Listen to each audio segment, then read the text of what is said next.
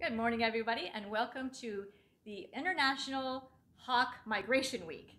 And I know what you guys are saying. You're looking at him going, Doris, I think you went into the wrong enclosure. You're right, he is not a hawk. This is Bailey, and Bailey is a turkey vulture. And we brought him out here today to kind of show you the difference of Rio, the zone-tail hawk. So you'll see him on another video. But Rio also has the same coloring, and we talked a little bit about that. And for those of you, I'll just give you a quick refresher. They have the same colors. And especially when you look underneath, he's going to have a little more gray at the end of his wings. But from the ground, the prey sees the black, and they see the pretty much, it's actually really dark brown, but it looks so dark it's blackish, and they see that coloring just like Rio. And the prey on the ground says, oh, okay, Rio's fine, he's just a turkey vulture. Rio, on purpose, migrates or flies around with these guys, and then they have no fear, and that's when Rio goes and gets them. Now this guy, being a vulture, will not, most of the time, I guess if they're super hungry, they might, but they won't kill their prey. They eat carrion or dead things. And I can tell you one of the reasons why. If you look at those feet, they do not look like hawk feet at all. They kind of look more like chicken feet. He hates that part of it, but they do look like more like chicken feet. He's got the large toe, and that's more about him walking around the ground. He really can't grasp and hold or kill his prey with his feet, and he actually can't even carry anything dead. He has to eat it on sight. So then you go, well, how does he feed his babies? Well, he eats it and then he regurgitates it. And that's how he feeds his babies, because he really can't even carry his prey. Now these guys, some people go, they have a really bad rep. Some people go, ugh, turkey vultures, yuck. But they are Mother Nature's cleanup crew. They're very important, because if it wasn't for them, all the mice and the stuff on the road that would die, that got hit by cars, that just died naturally, they would just rot and decay, and we'd bring a lot of disease on.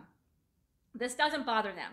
The most rotted, decaying, nasty, dead carrion on the road does not bother them at all. They'll eat it. It goes through their stomach. They have these really special, strong enzymes, and whatever comes out is completely cleansed or purified. So it's pretty cool that they can actually do that within their system.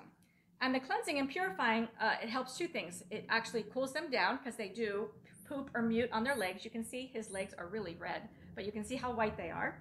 It cools them down, and it cleans them off, because if you can imagine, when he's eating that dead carrion, he's going in head first and feet first. Everything's in there. So he does that to clean himself off. And he's called a turkey vulture after the wild turkey from way back. And the wild turkey has a really red head, so that's why they call him the turkey vulture. So let's talk a little bit about migration. They are the most migratory of all vultures. They will migrate more south, and the reason for that is they love the sun. He is the guy, we're in Arizona, for all of you around the whole northern US. He is the guy that's out in the middle of 115 degrees. We've had it for 3 weeks straight, it feels like. He's going to be in the sky soaring. So he's going to soar, absorb the heat. At night, he brings his body temperature down about 10 or 11 degrees. So he needs that heat.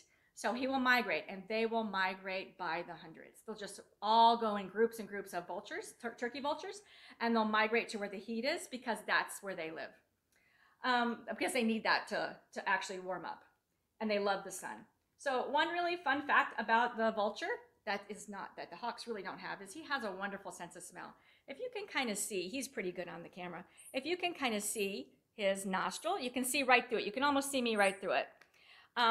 That is his sense of smell. He's got a great sense of smell. He can smell things a couple miles away when they're dead and rotting. So it's not true like they have in the old movies that he's circling, that means you're dying. That's really not true. The movies kind of tricked us on that. They've already have to be dead and decaying and rotting. And then he smells that, and the turkey vultures will go get there first, and it'll actually attract the other vultures, the black vultures, with less of a sense of smell. As a matter of fact, in the 60s, we actually found a pipeline leak. They put some formaldehyde in the pipe up in Alaska, and the turkey vultures found it within 2 hours. So they were able to fix that. So as you can always imagine, birds are very important in our ecosystem, and that's one of the things we do here at Liberty Wildlife. Okay, and that's it for Bailey and turkey vultures. Tune in again for our next one on International Hawk Migration Week.